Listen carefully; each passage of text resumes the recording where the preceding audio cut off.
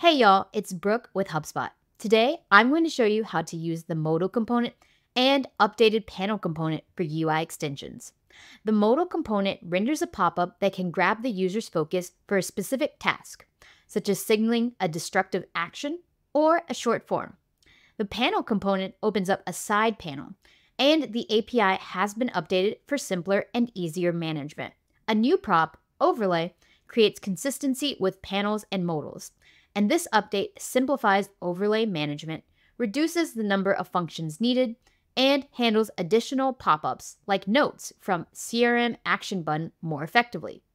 Let's look at the sample app to better understand how the modal and panel components function. So here we are in my VS Code, and I already have my config file.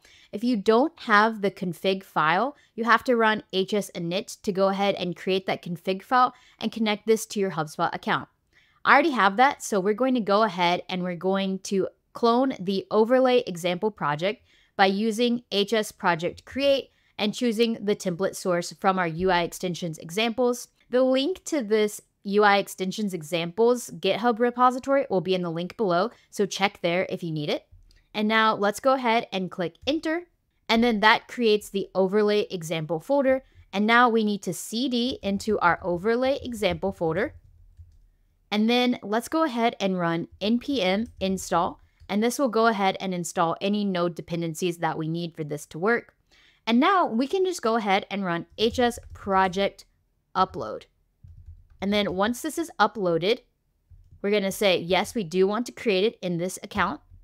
And then it'll go ahead and build it out and deploy it. So once this is deployed, we'll go into our HubSpot account and look at it.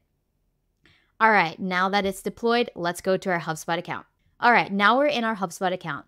To see this, we need to go to a contact record page. So in the main navigation, click on CRM and then click on contacts. Finally, click into any contact by clicking on its name. And now let's go over to the middle panel and click on Customize Record. Then we want to change the default view. So we're going to click on Default View. And we have a custom tab here. So let's go over to the Custom tab. And then let's go ahead and click Add Cards. And then over here in the card types, let's choose Extension Cards. And then finally, let's choose Overlay Example Card. Then we're going to close this panel and click Save and Exit. Now we're back on our contact record page. So let's go ahead and click on the Custom tab. And now we see the Overlay Example Card.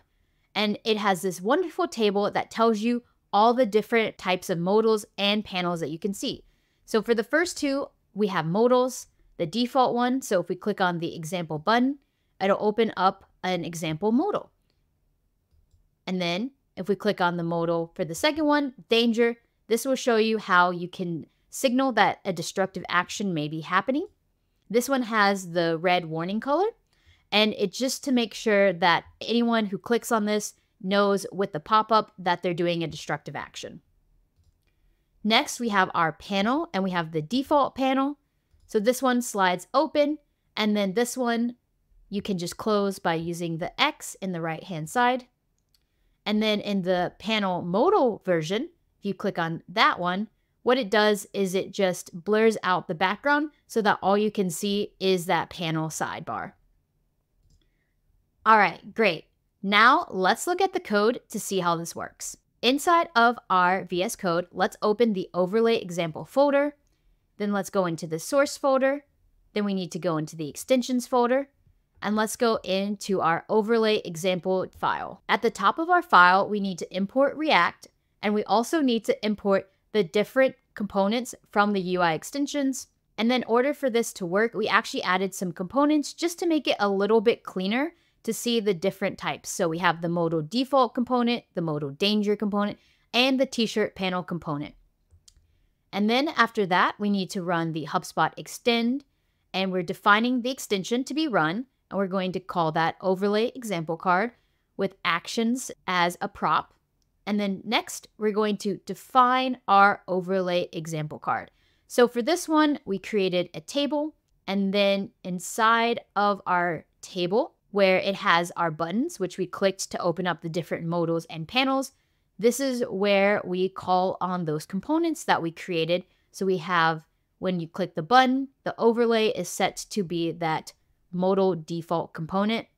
And the same with the other ones. We have the modal danger. And then for the panels, we have, it's called the t-shirt panel because it's for a t-shirt example. And then we have the variant here for the panel set to default. And then if we scroll down to the one that blurs out the background, the modal panel, this one has a variant of modal. So now let's look at the components that we built so that you can see what the code looks like for those. So in the components folder, we're going to go into our modal default first. When you build a component, you need to make sure that you import all of your UI extension pre-built components at the top. So in your components, you'll need to export a constant and you can call it whatever you want. In this case, we called it modal default, and then send in actions as the props. And then this is where you actually build out the modal. The modal needs to have a modal body, and in that body is where you add in whatever you want your user to do. And the modal footer is optional.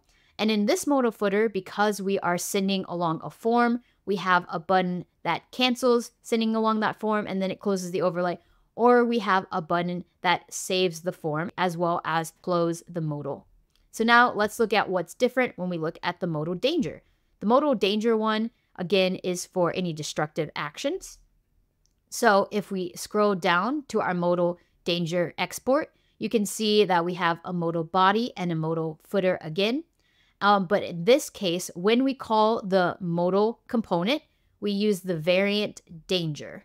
And this will make sure that it'll show up in that bright red color.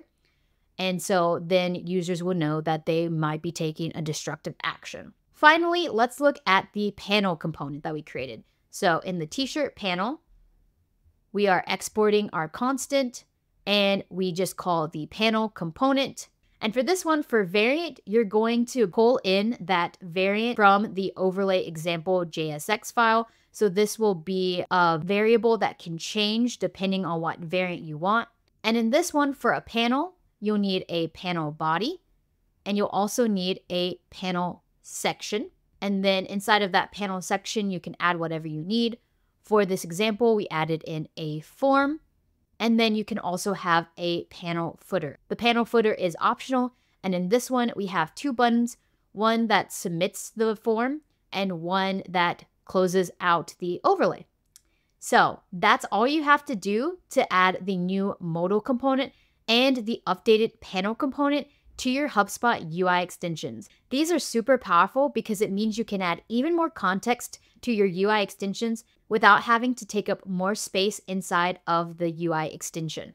Thanks so much for watching. Make sure to check out the description to get the GitHub repository. Like this video, subscribe to the HubSpot Developers YouTube channel, and I'll see y'all in another video. Bye, y'all. Bye-bye.